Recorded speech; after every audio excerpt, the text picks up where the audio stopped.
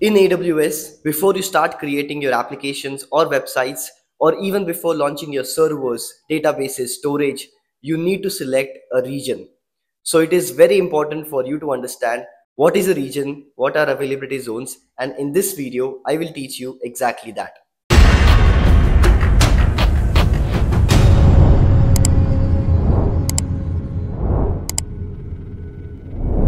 In this video, we will look at AWS Global Infrastructure, understanding what are regions, how to use them, what are availability zones, what are edge locations, and more.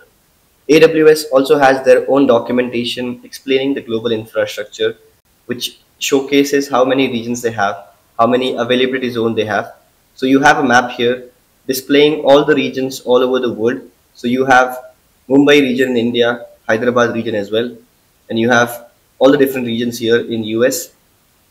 Along with this, AWS has new regions coming up. So one in Saudi Arabia, here in Auckland, Taiwan, Thailand, and so on. So this is the AWS infrastructure, and this is what we are going to be learning in this video here. One thing to note before you start learning AWS is AWS services are either regional or global. What do I mean by this? So here is my AWS account and I am inside EC2 instance dashboard. Right now I am in Ohio region and you can see no instances found.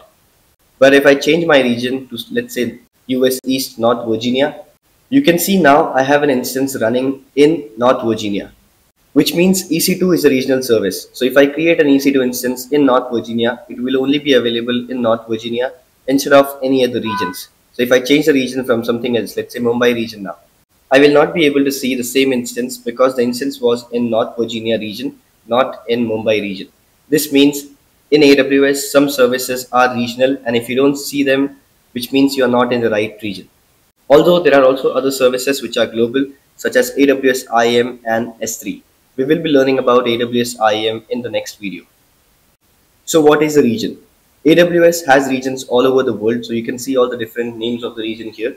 So we have US East North Virginia, US East Ohio, US West California, Oregon. Same way in Europe you have Frankfurt, Ireland, London, Paris. But along with this, regions are also named as US East 1, US East 2, US West 1, US West 2. You need to know these names because you will be using these names in your CLI or your Terraform or maybe in your programming languages. So you will be referring North Virginia as US East 1. To show you an example, this is my terminal, and if I want to use AWS CLI, I will be running a command AWS configure. We are going to be learning AWS CLI as well. So if I want to connect my AWS with my terminal on US East 1, which is North Virginia, I have to define it this way. So regions can also be called as US East 1, which is the code for North Virginia. Regions consist of data centers. So here is an image of a data center inside Oregon region, and regions are cluster of data centers. As you can see here, it consists of availability zone. So inside a region, there will be multiple availability zone. North Virginia has 6 different availability zones.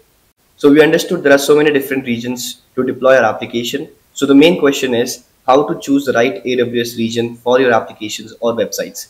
This question can also be asked in your AWS interviews. So you need to understand how do you choose the right AWS region for deploying your applications or websites. So these are different points to keep in mind when choosing the right region. The first is data stays in your region. For example, in the war between Russia and Ukraine, Russia had a compliance requirement that data should not move out of their country. So if that is the case, you will have to choose a particular region. Next is closer to your customer. You will be deploying your applications or websites closer to your customer.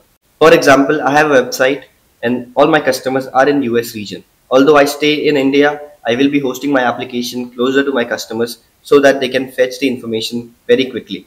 So I will be choosing a region closer to my customer. This is another criteria to choose a region.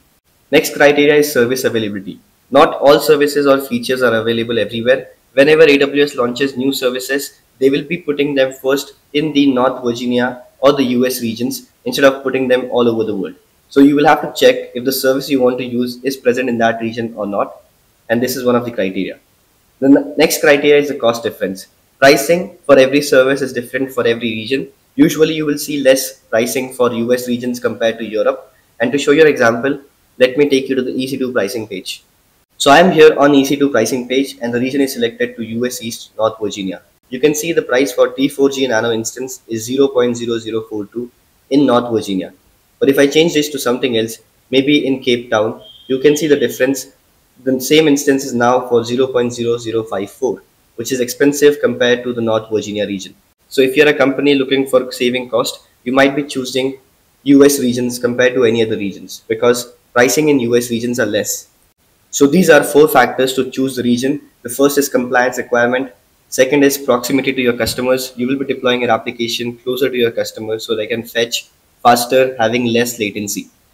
Next is service availability. You will be choosing a region where your services are available. And lastly, pricing or the cost difference. So you will be choosing region which is going to cost you less compared to any other region. Now that we understand this, let's go and look at availability zones. So what are availability zones? AZ is a separate data center with its own power and network, and they are present inside a region. So each region has multiple availability zone, usually 3, minimum 2, and maximum of 6. So North Virginia region has 6 different AZs, and inside a region you will have different AZs. Let's say, for example, in this North California region, which is US West 1, you have 3 different AZs. So US West 1A, 1B, and 1C. This is how naming is done for AZs. Now these AZs are separated from each other for disaster protection. AZs are isolated to avoid all being affected by a disaster, but they are still connected to each other with AWS own networking, which are very high speed and low latency networks. So that if you want to transfer data from one AZ to another, you can do it very quickly using AWS internal network. We select AZ when deploying our instances or databases by choosing a subnet. So we select a subnet and one subnet equals to one AZ. Next is edge location. Edge locations are generally used for caching to store your data that is accessed frequently so that the customer don't have to fetch it right from the origin. And we use this along with S3 or CDN, which is the CloudFront service in AWS. So edge locations are used by AWS to deliver content to the users very fast. And the purpose of edge location is to cache copies of your content closer to the user, which will reduce latency and improve speed. These are generally used for content delivery and streaming. So why to use edge location?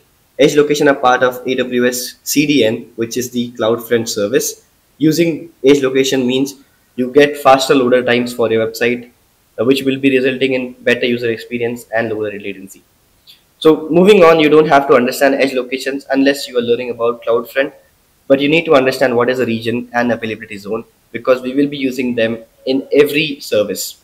So this was our video understanding AWS Global Infrastructure, what are regions, what are availability zone, and in the next video, we will look at AWS IAM service.